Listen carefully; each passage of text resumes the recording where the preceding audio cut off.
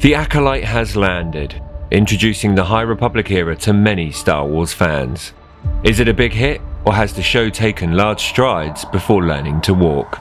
Diving straight into the show, the structure of the story is very reminiscent to the beginning of The Force Awakens, in that we are dropped into a story with characters midway through their journey, thus leaving both the villains and hero stories with a shrouded past, instead leading with mystery, big questions and intrigue as its central driving force, and it does this very well.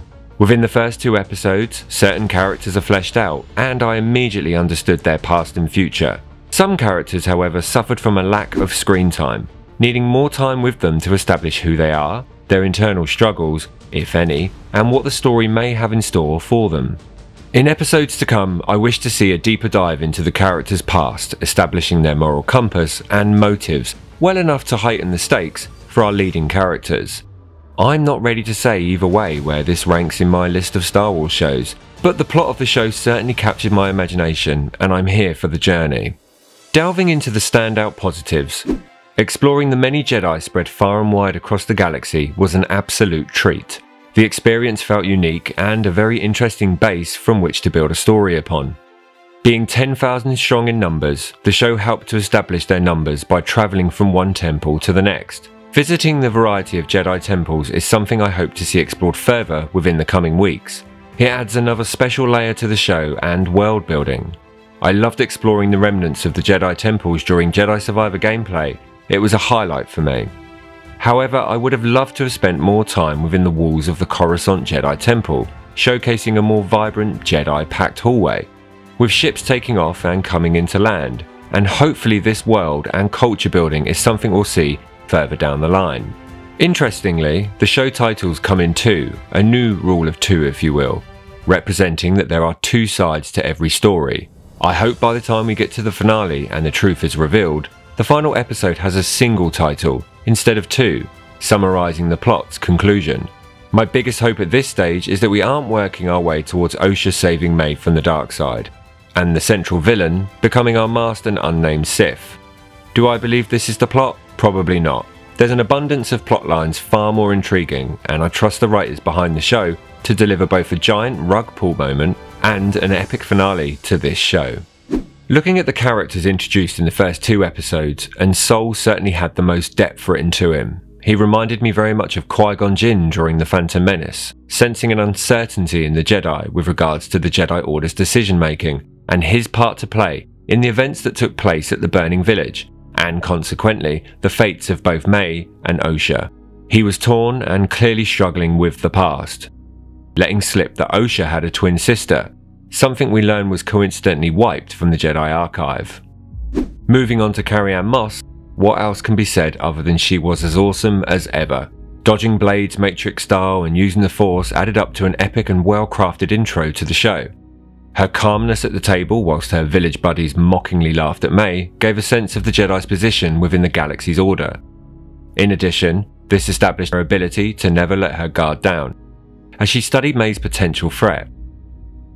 But losing Trinity this early on in the story felt sad, but as seen from the trailers, we are very likely to see her again, drawing flashbacks at the Burning Village.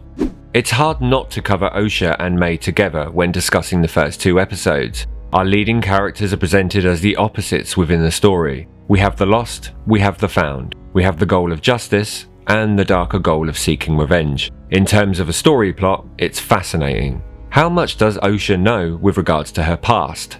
I wish she'd pushed Sol on this when she remarked, May is killing 4 Jedi. This was a perfect opportunity for Osha to scream, why Sol, why? Pushing Sol at this stage of the plot would have built a greater tension between Osha and Sol.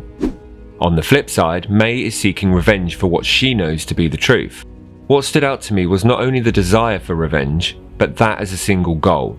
Nothing else matters to May, as we clearly see when she enters a packed bar demanding a fight, and sneaking into a heavily secured and sacred Jedi temple. She's fearless, powerful, and is key to understanding the show's big question, why these 4 Jedi, and what happened in the Burning Village.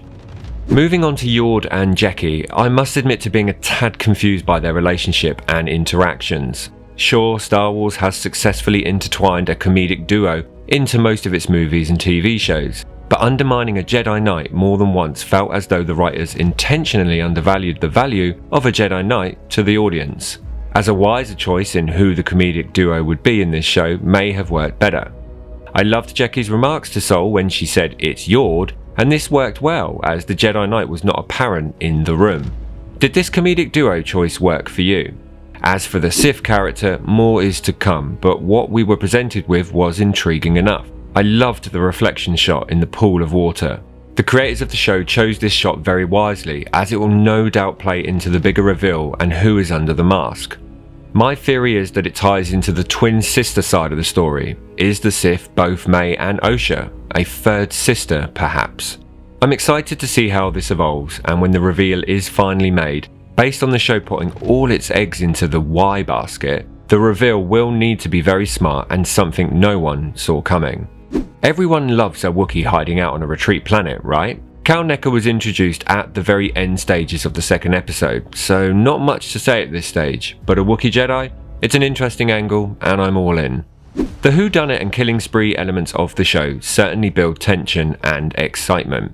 However, May's reveal as the murderer came in an episode too early for me. Fleshing out the who, what and where foundations of the story may have captured more understanding from an audience perspective, instead of leaving the why as the only driving force.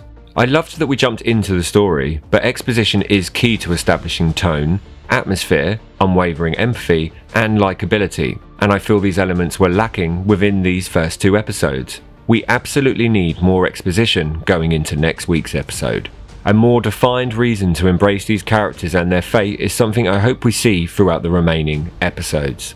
We have certainly gone straight into the plot, but has this full force intro worked itself as a substitute for world building, a sense of where we are, timescale and era? The decision to drop in midway is perhaps a sign of the times, with attention spans decreasing, meaning both the writers and directors utilising the first 5 minutes of the show to get us to the major plot points without window shopping at the exposition store along the way.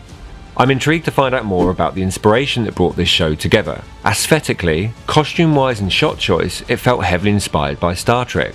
When looking at the interior of the ships, I couldn't help but picture the inspiration board at Lucasfilm decorated with images of Red Dwarf, a show I loved back in the day. So this isn't a criticism, purely an observation. Perhaps Leslie Headland is a big fan of Red Dwarf. As mentioned up top, a good story isn't understood until fully told, and it may take time to build this story, and I'm here for the journey. And as always, I'll reserve judgment until the story is told in its entirety. What were your initial thoughts on the Acolyte, and where do you think the story could be heading? Be sure to leave your thoughts in the comments, subscribe for all our Star Wars adventures, and may the Force be with you.